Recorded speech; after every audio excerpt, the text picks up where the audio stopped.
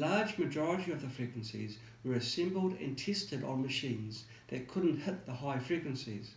Take for example the CAFL database. Many of the sets were assembled using research from devices with far less capability than what we have today, many topping out at 100 kHz or even much less.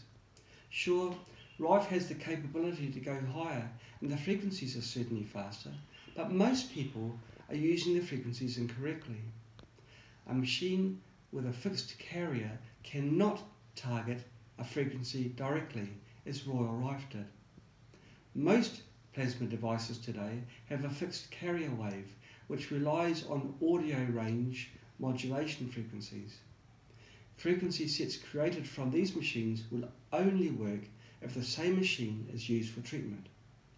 Spooky Central is the first machine to be able to recreate direct frequencies above 100 kHz, all the way to 3 MHz directly, without the need for a carrier.